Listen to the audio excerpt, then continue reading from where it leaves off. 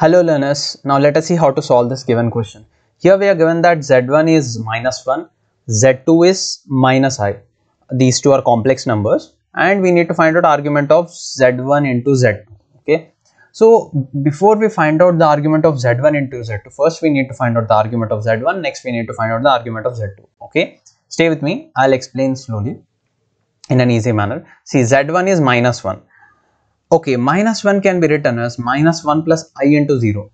Okay, it's totally okay. So now this complex number, I can write it as minus 1 comma 0.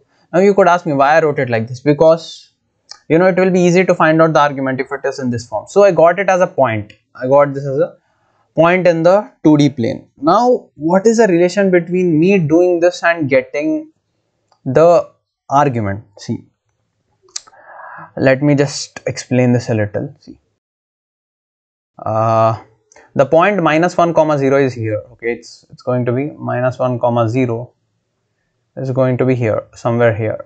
Okay, this is the point minus 1 comma 0. This is my origin 0 comma 0. Now just connect these two. Just connect these two. Now what is this argument? Argument is, you see, how much angle does this line make with the positive x-axis? Okay, fine. So if you will check this angle, this will come out to be 180 degrees. This is my positive x. Okay, so if you will check, this angle is plus 180 degrees. Okay, so basically that is pi. So that is what my argument is. Since minus 1 comma 0 lies on negative x-axis, argument of z1 is pi. Now let's come to the next complex number.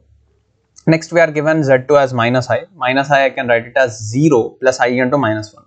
Okay, minus I can write it as I into minus 1 and I just wrote 0. Now this I can write it as 0 comma minus 1. This I can write it as 0 comma minus 1. Now let us plot this on the graph to find out its argument. Okay, to find out its argument. Now see, 0 comma minus 1 will be somewhere here. 0 comma minus 1 somewhere here.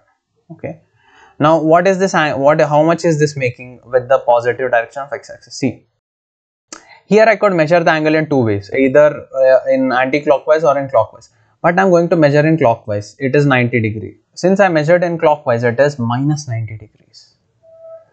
Okay, since it lies on negative y-axis, it is minus pi by 2. Now why? Because argument of a number always lies between, argument of a complex number belongs to open minus pi to closed pi. That's why if I were to measure this angle like this, then it would go to 270 degrees. That's why I measured it in clockwise. All the minus will come. Okay, fine. So this is what I have here. So argument of z1 is pi and argument of z2 is minus pi by 2. Okay, chalo. Now argument of z1, z2 is nothing but argument of z1 plus argument of z2. Okay, it is something like a formula which you can remember. Here in this case, this applies. Now argument of z1 is pi and argument of z2 is minus pi by 2. That's what I wrote, pi minus pi by 2. Pi minus pi by 2 is nothing but pi by 2. That's it. This is my required answer. I hope you guys understood it, and thank you for being up till now. In case you like this video, please hit the like button. It will encourage me to make many more of such videos.